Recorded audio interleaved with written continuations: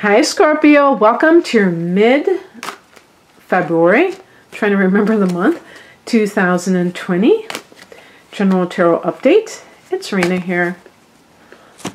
I don't know if this light is too dim, but I just started the camera rolling as I did this, so we will see if it's good enough. I'm sure it will be.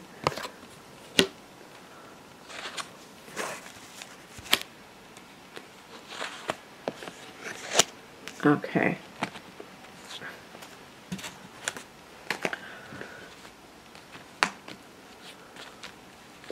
I don't even know if I want to say this message to Scorpio, because I feel like Scorpios, if anything, that you, because I see this card, Ten of Swords, the card of betrayal, and I feel like I don't want to say anything that would encourage you to be suspicious of other people's motives, because you have enough suspicions to last a long time. So the heart of the matter is the Knight of Swords. This can be a person that you're involved with. Aquarius comes to mind, but it could be a Gemini or a Libra, or somebody who is has a strong signature of air.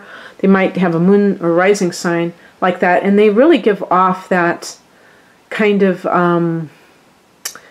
more intellectual vibe in the mind, or detached from you, who is very emotional, whether or not you show it. Because some of you are really sneaky about that. You're like the poker face. I think if I had to pick one sign that's the poker face, it might be Scorpio. Might. But in any case, this can be a lawyer, a teacher, that is in your life in some way that is affecting you. But when I look at the past position here, we have the Four of Pentacles, and this is, you know, the person's like hugging money, pretty much. This is a card of sound money management, or just in some cases sometimes overly materialistic. I'm not going to lie, but maybe somebody who has you know, they've got money to hold on to. So with these two cards, the Knight can be a lawyer. The Knight of Swords can be a lawyer, and there might be something going on, if this is like an inheritance issue or what have you, where you're dealing with a monetary issue. And with the higher message being the Ten of Swords, which is a card of betrayal, sometimes this can be a card of the worst of a particular matter is over with. So it's kind of like, thank goodness, finally we have resolved this, and I feel more like things are looking up. So it may have been bad. Maybe it was like a lawsuit and you were holding on to the money, or a divorce where you risked losing money to the other person. But it's kind of saying that you can relax now, the worst is over. In some cases, as a spiritual message, because it's going to be more than just the mundane prediction, if you will, but it kind of like looking at this situation from the spiritual perspective is what do they call it? Self-fulfilling prophecy.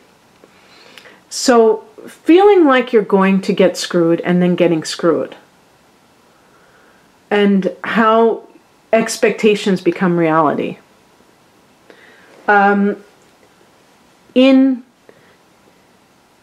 personal situations, it could be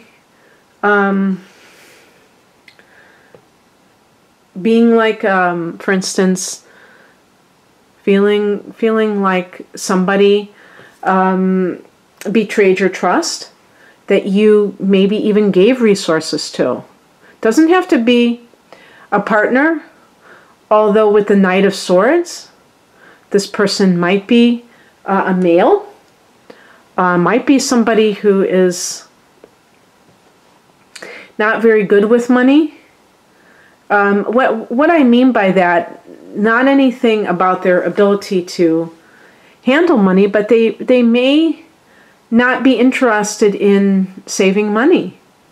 They might be, they're kind of like non-committal in a way.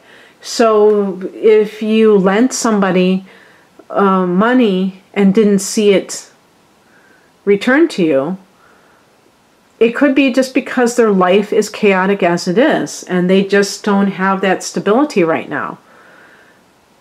And it's accepting, that would be accepting that you got betrayed by somebody. Maybe you're in denial over it and you're trying to make excuses for it.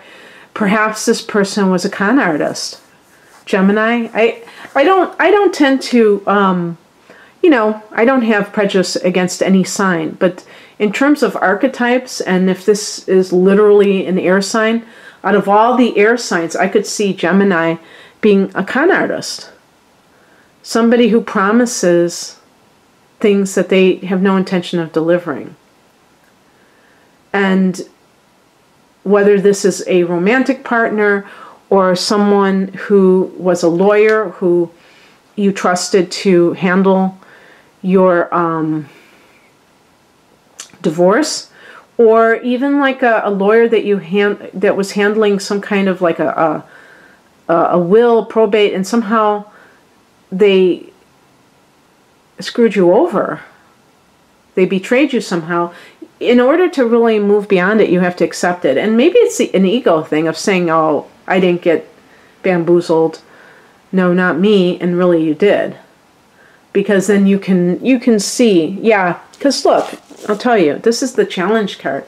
And this is the Hermit. And when it's in the challenge position, it's saying that wisdom was rejected, was kind of pushed away. That you went against maybe your intuition, your better instincts, and did something for somebody that had the wrong intentions. They didn't have good intentions.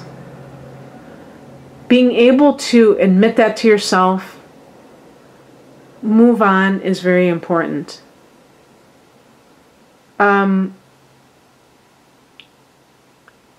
In another case, this might be being greedy, wanting, having a divorce settlement and wanting even more, and getting yourself caught up in something and maybe like losing because of it.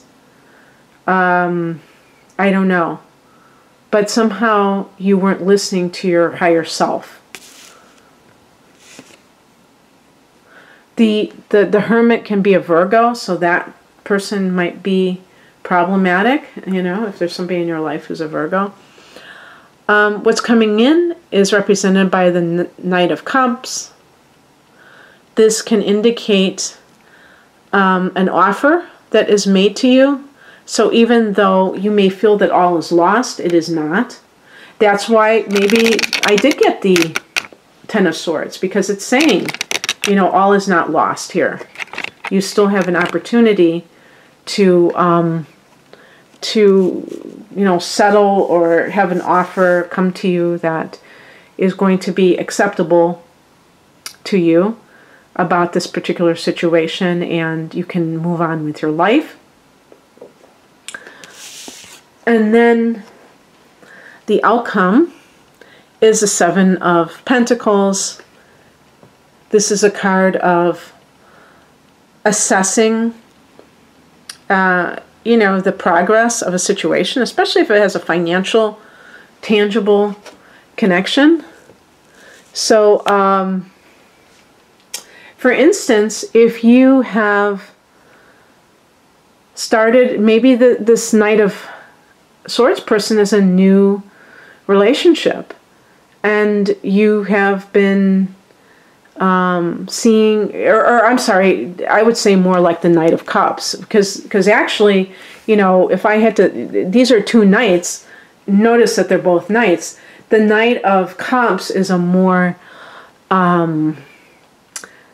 is a person that is more like in alignment with you than the Knight of Swords. So, in other words, they would be much more compatible with you. And so the Knight of Swords, that could be like the Knight of Cups can be an offer of affection, an offer of love. And you're like, okay, wait and see approach. That kind of thing. Maybe you start dating somebody and you're going to see if it's going to work out. Maybe you're